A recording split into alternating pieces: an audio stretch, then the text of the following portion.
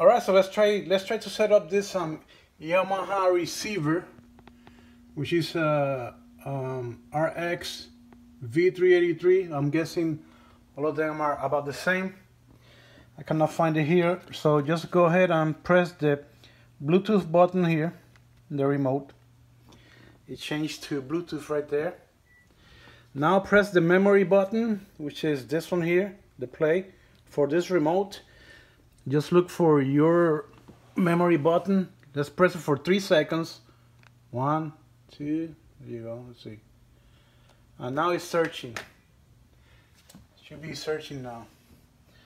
So I'm gonna hit scan here on my phone. There it is, RX Yamaha. Go ahead and pair it. Pair. So it's completed, connected.